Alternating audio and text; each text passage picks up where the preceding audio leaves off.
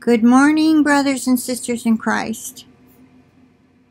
This is Monday, June the 22nd at 8:43 a.m. I sure do pray that Jesus comes before this stupid vaccine comes out. I have to share with you this information, and it is from Israeli News Live, and they give their sources and who they are. You've got to hear this. You've got to pass this on. In this video, they are going to tell you that pastors, even here on YouTube, like Paul Begley and someone else, Mike from around the world, will tell you that if you are like a first responder, police, nurse, doctor, don't worry about it. Jesus will help you if you take this vaccine. Hair, stay back. I over-dried it. Now it's not wanting to behave. Okay. So I'm going to let you listen to this just a little bit. This is Steve and Yana discussing this horrific news, if you haven't heard it already. Viruses for vaccines to start using aborted fetal tissue some years back. Dr. Deisher's reply was that the industry be getting a lot of pressure from the animal rights movement to stop using animals for experimentation. Mr. Kennedy was shocked, and he stated, "It's kind of a weird thing to think that the animal rights activists have more clout with the vaccine companies than do the anti-abortion activists." Dr. Deisher replied, "They do, and you know what's really alarming is the lack of outcry over human babies born alive at 5 to 6 months old so that their hearts can be obtained beating. And they have to be beating to be used in a research that's being done. It should be essential." I'm going to fast forward it to this person who was called to be on a prayer call with the White House. I forget her title. So let me put this up here and play this. Okay, that's another subject altogether, that this whole thing is a hoax, and right now the gates of hell have been open and we are living on a planet called hell because these kind of things are happening. Okay, so but anyway, I would like to also point out to this particular lady, and here we go, I forgot, Jill Noble. Okay, Jill Noble, as you all know, we had Dr. June Knight with us several times on the show. She's a White House correspondent. And this particular lady here, Jill Noble, was invited for a prayer. She was on a prayer call that was happening in the White House, and she's speaking about her experience that matches the same words Dr. June Knight was telling us. Dr. June Knight was on the same call as Jim Noble was. So here we go. You have two witnesses now, people, of what happened on that call, and I want to play it for you. Pause it. Pause it, okay. Make it big, right? No, go to the volume. Yeah, you can make it big as well, but... Okay. Okay. And then make it big. Wait till you hear this. Okay, now play it. Hey, Facebook Live. I'm sorry, her volume is not very loud. Mine is turned up as loud as it can go, so you may have to hush all outside noises up, turn up your headphones if you have them, if you can. But anyway, she's worth trying to listen to. Okay, here we go. I've been thinking about doing this Facebook for, I don't know, probably about a week now. And I just decided I'm going to go ahead and do it. I was recently invited to be on a prayer call with the White House. And on this prayer call, they brought on Dr. Deborah Birx, and you all know who she is. She's been seen on the White House news briefings with President Trump quite a bit lately.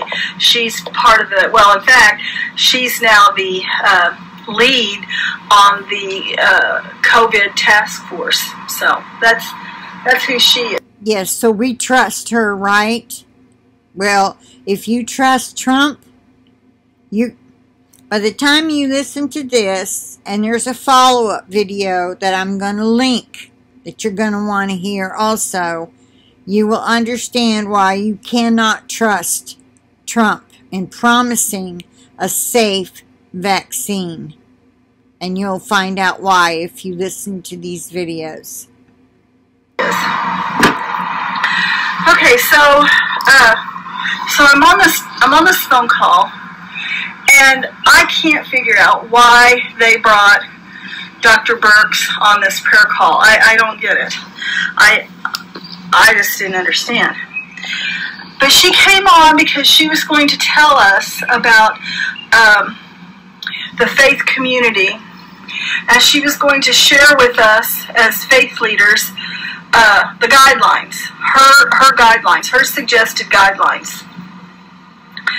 Okay, so she starts out by telling us, first of all, that the primary group with the largest outbreak of COVID was the faith community. Well, you know what? I took a little exception to that, because, frankly, the faith community has not even been allowed to gather. And so I don't know where she gets off saying that the largest outbreak or the primary outbreak is the faith community, because that's a blatant lie. That is simply not true. And I kind of had a fit about it, but of course we were muted on the call, so it didn't do any good for me to throw a fit. She couldn't hear me. Then she went on to say that there were some other things that she wanted to address about the faith community. Now, we're talking about people like you and I, okay? And she's saying that other people in the faith community were leaders. And because of this, she wants to encourage us to do a few things. You're going to love this. Oh, yeah, you're going to love this. One of the things she wanted to encourage us to do was stop singing.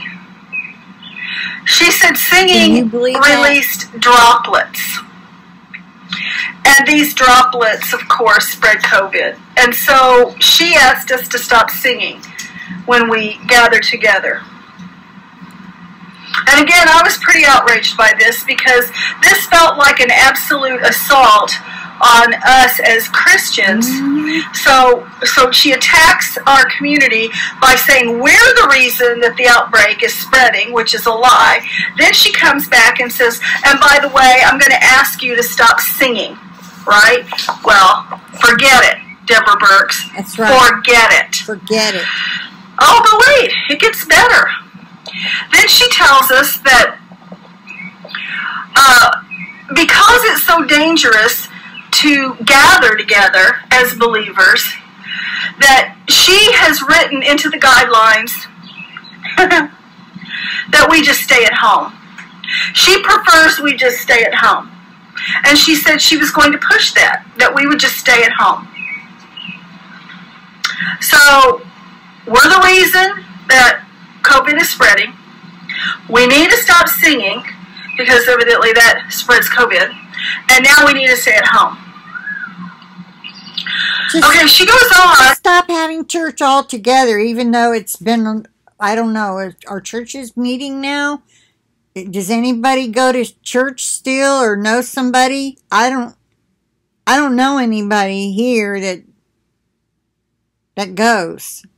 The people that I knew that went, well, there is one lady. I could ask her if her church is meeting. She's taking me to the vet next week. But anyway, let me let you continue. And she says in her guidelines, she goes on and says, and by the way, because you were leaders in your faith community, I'm going to ask you, now this is Deborah Burks talking to us on the prayer call. She says, I'm going to ask you to encourage the elderly and the weak and the immunocompromised among your faith community to take the vaccines. And now, Deborah Burks, we will not do your dirty work. We are not going to encourage our people in our communities to take an untested, deadly vaccine with replicated DNA in it, whatever that is. No, we're not going to do it. We're on to you. We know precisely what you're trying to do. You're trying to shut us down. And you know what? It isn't going to work. Because we're not going to let you dictate to us how to worship. We're not going to let you dictate to us when we're going to gather, how we're going to gather. And we're absolutely not going to let you dictate to us that we're going to encourage our elderly and immunocompromised among us to take a vaccine that you know full well will kill them. Amen. So, I've said my mistakes. Okay, so here we go. She, again, what's in the White House? This is I wanted to start jumping up and down. I mean, my God. Just like... Okay, I'll end that there.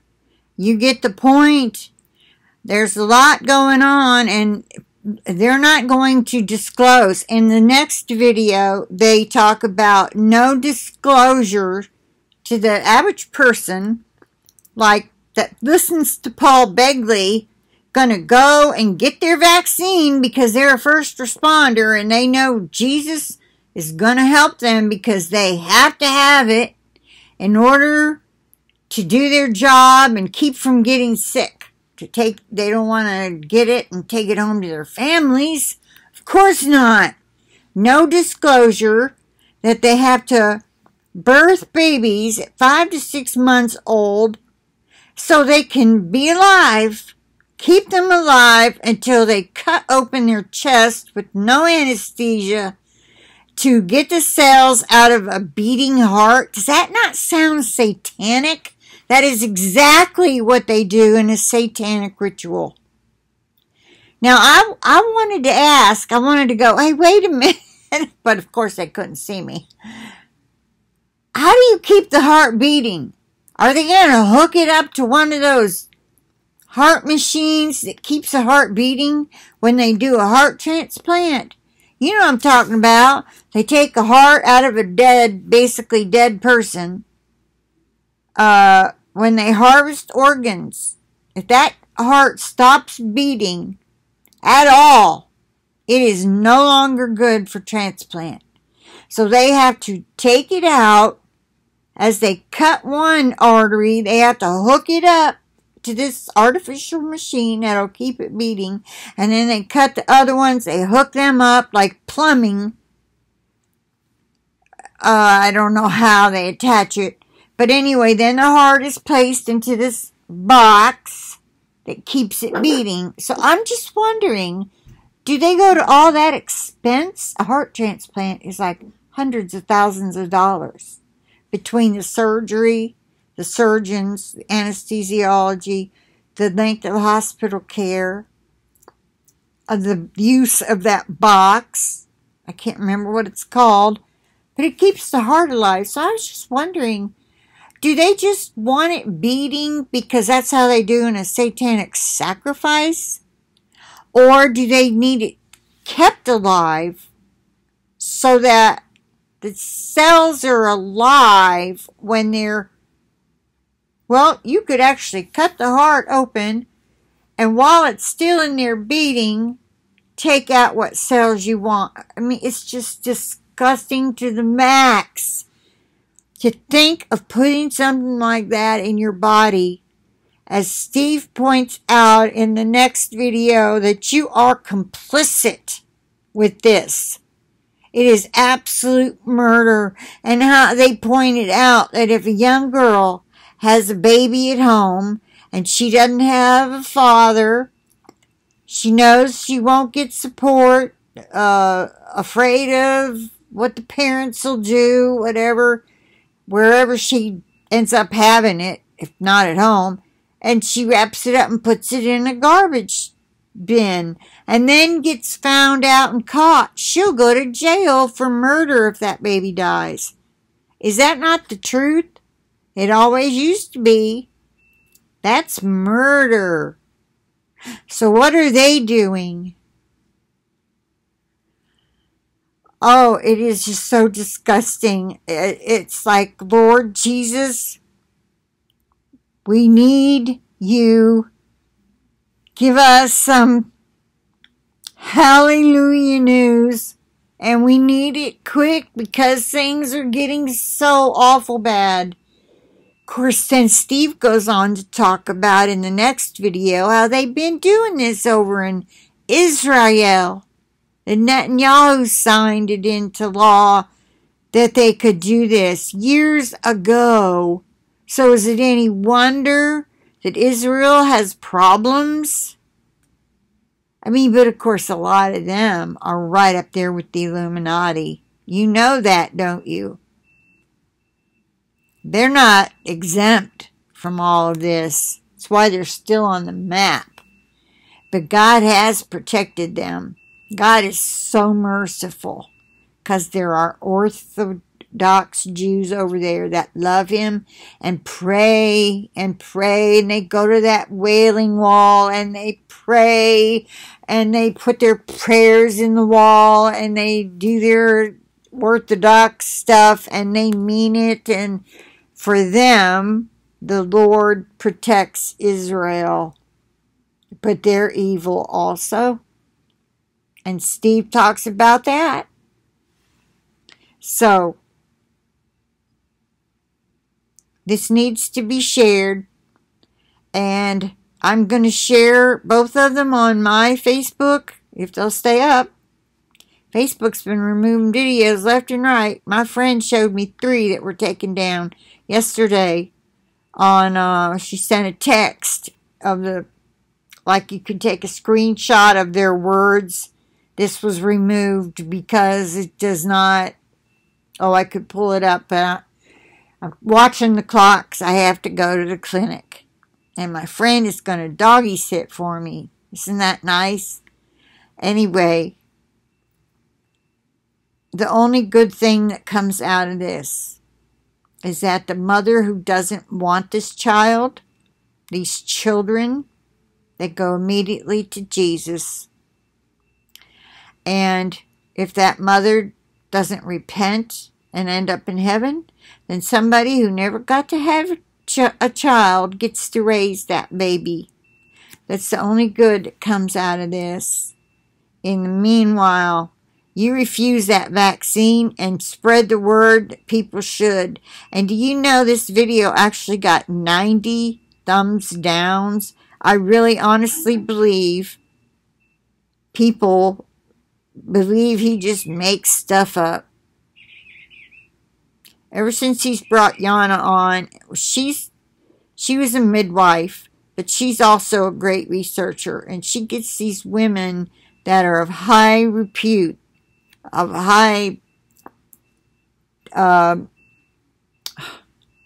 Lord help me, I need the word. They're reputable. They're worth listening to, okay? Their sources are good. Like Celeste Solum was one, worked for FEMA, Dr. Day, Dr. Milkovitz. I shared a video with one of you about her work. The book she wrote was how she discovered the cause and possible cure to ME/CFS. And guess who buried her work, threw her in jail, and autism, both. Threw her in jail for 5 days and then put a gag order on her for 5 years, and a good lawyer helped her to get this book produced The first one about ME/CFS and autism. Dr. Tony Fauci was the one who had her thrown into jail for 5 days just to show her we can do it and we will. If you talk about this, if you tell anyone about your work and what you discovered. You can find her book on her books. They just released a current updated version that has a foreword by Robert Kennedy Jr. I'll end it here. I'll plead the blood of Jesus over this video, the internet connection, myself, my computer, and over each and every one of you and all of your devices and your internet connections. And I pray you'll spread this. It's bad news, but people need to know it. It's horrible news. But we knew they were putting HEK 293 in our food, and they bring that up too in the next video, which I don't need to play any of it. You can watch it if it's an update to this video. So this one's only 19 minutes and 38 seconds. They're not long, but they're so worth sharing with your ignorant friends and family who have no idea and will take that vaccine just so they can come out of their house, buy or sell, whether it's they don't think it's the mark of the beast, but if you got to have it to buy or sell or go to a store, what do you think? That's why I hope we got to be out of here before it comes to pass. We have to be, because we spared the hour of temptation. That's Revelation 3, 10 and 11. Now, that's the church of Philadelphia. And if that's not the bride of Christ and those who are worthy, counted worthy, Luke 21, 36, counted worthy to escape all these things that are to come to pass, that hour of temptation is take this vaccine or you won't leave your house. And they'll put an ankle bracelet on you or something. Because I believe at first it'll be a choice. And then it'll later become mandatory. Anyway, I'm going to end it here. I pray you all have a blessed day or a blessed night whenever you see this. I want to say, may God have mercy on their souls. But I don't know if I'd mean it. Seriously, if they're savable, I pray they get a guilty conscience. And everyone involved stops doing what they're doing. Some may. God can still reach people if they're not part of the Nephilim. And I saw in a video, I believe it was on Brighteon, where Trump took what they were calling equivalent to the mark of the beast the second day in office. He took his vaccine. And I'm like, could it be? I don't know. But it doesn't matter. I don't remember the source, so I don't know. Just forget I said that until I find out where I heard it. All right. I'll say bye for now. Y'all have a blessed day. Or a good night. Bye-bye for now.